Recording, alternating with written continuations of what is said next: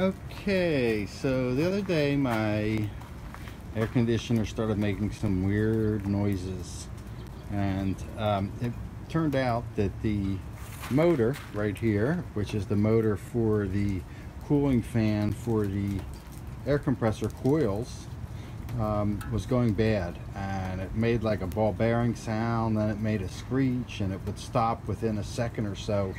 It was bound up, frozen. The smart and careful mechanic or do-it-yourselfer will shut off both this, and they will also shut off the circuit back at their circuit breaker. This is a pretty old air conditioner, 2002, so I figured it was about time to replace either the entire thing or the motor, but I figured I'd give it a quick try. So I pulled it apart and pulled the motor out, and the motor looks like this right here. Okay, so there's the motor, and there's the 4 bolts on the top, which you can see there, they hold it to the frame that holds it in the center there. So those are the 4 bolts on the center, and I mistakenly thought, based on some YouTube videos, that these were perhaps oiling holes. So anyway, I took it out, I spun the fan a bunch, I put a little WD-40 in here, and out came some crud. I put some oil in there, put it back together, and it worked for a little bit. But meanwhile, I called the air conditioning company because it was definitely going. They took an amperage reading on it. They checked out some other things, and they said it's definitely bought the farm. That's the end of it. Might work for a couple days, might work for a couple weeks, but a new one was going to be about $700 installed. Of course, I took a quick look online and saw that I could buy the motor for $175, so it was tough to fork over $600 or $700 to replace the motor. Anyway, in the meantime, I got onto YouTube and I saw one guy, who I will link to in the video, who actually tells you how to properly check and re-oil a motor like this, a motor that is not designed for re-oiling. But one important thing here is these are not oiling holes. Why would they have oiling holes way out here when the shaft is here? So these are not oiling holes.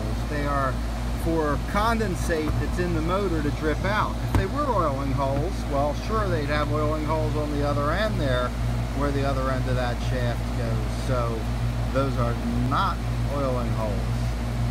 There is no oiling holes in them from the factory. They're pretty much meant to either be replaced in full, or you'd have to take it into a electric motor shop. You'd have to remove it. Luckily, this one was plug and play and have it redone. But however, the proper way to do it, as shown by this other gentleman on YouTube, who is a professional HVAC, is to remove the 4 long bolts. These are the bolts that go through from here to here, and that's the first step. And I will show you myself removing at least one of them. It surely did loosen up. If you have better tools, you'll do a better job than I do, but the real key here is just getting it loose enough. You can always spray a little WD-40 on there, and then there we go. Seems to have loosened up. Okay. Number 1 is off, and these bolts, as you can see, go all the way through. Once you take them off, make sure you put the nut back on so you don't lose it. Okay, so before you take all the bolts out, make yourself a mark. It's probably a scratch on the motor housing, like along here, and then match it up with a scratch on the rear and the front casting. This way, when you put these back together, you'll know to line up these marks, and then your screw holes, your long screws, will go right through. You won't have a problem matching them up later. Now the key is that you want to remove this front and rear of the motor, front and rear castings. That can be done in a number of ways, usually just by shaking it loose or sort of tapping it with something. I can see it actually coming apart already there. And there she goes. So those castings are set onto the sheet metal, sheet metal housing of the unit. There it is. And if I pull that out, boy, there's the whole armature of the motor and the coil windings and everything in there. And it actually looks quite clean in there. Wipe it, but it's very clean. Always like to clean things a little better. Same thing on the rear. It'll either wiggle off, or you can just try some of the same little methods of tapping it with something and setting a little screwdriver in. There comes the other end off. Okay, so there's you won't lose which end of the motor is which, because the lead end is the rear end. That's where the leads come out here. You won't lose which end of the motor is which, because the lead end is the rear end. That's where the leads come out here. Okay, so in order to oil this motor, obviously you're going to wipe all the big grease and stuff like that off of it. But actually inside, on this front, we'll remove this too. Around in here, there's a whole piece of felt. It's like a piece of cottony felt that's set all around in there. And basically you'll just take some 3-in-1 or machine or very light oil. Don't use a detergent oil, use a non-detergent oil, but 3-in-1 is perfect. In fact, the 3-in-1, usually your sewing machine type of oil will say on it for motors 1/4 horsepower and larger. So you're going to just go around in there and soak it. Don't have it like running out all over the motor, but soak it. Wipe the shaft.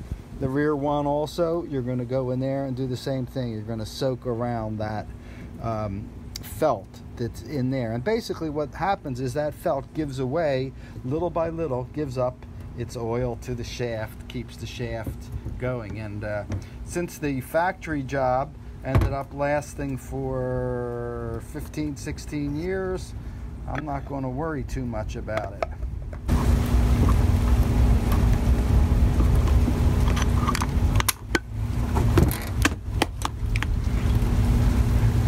Okay, so there's one of the, put the other 3 in them, and remount your fan and hope that your shaft spins. I can see that this shaft is spinning somewhat just like a new motor would.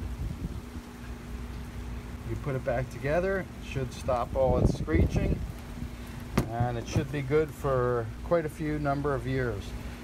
If you don't want to take any chances on rebuilding it, you can purchase on eBay or on Amazon or from some separate HVAC online places a replacement motor. It can be a plug compatible one, or you can wire it in. Obviously you should have some idea what you're doing, and all the different circuit breakers and things should be off before you take it apart. Good luck. If you do end up replacing the motor, make sure you get your phone or a camera and get yourself a nice picture of the label that goes on the motor. Some of them are clockwise, some of them are counterclockwise. Obviously you got to depend on which end you're looking at it, whether it's clockwise or counterclockwise. In this case, I decided to put a new motor in there, but strangely enough, the new motor is starting to sound worse than the old motor. Maybe it just needs to get broken in. But I'll keep this one around, which has worked for a week and a half while I waited for that one, and it spins perfectly. It would seem like it probably has years left in it.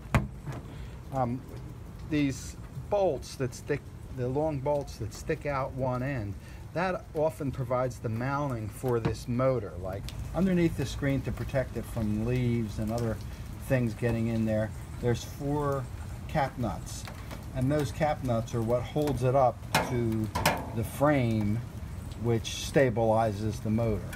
So, and in this case, this motor is counterclockwise. The fan speed is counterclockwise. It pushes air up.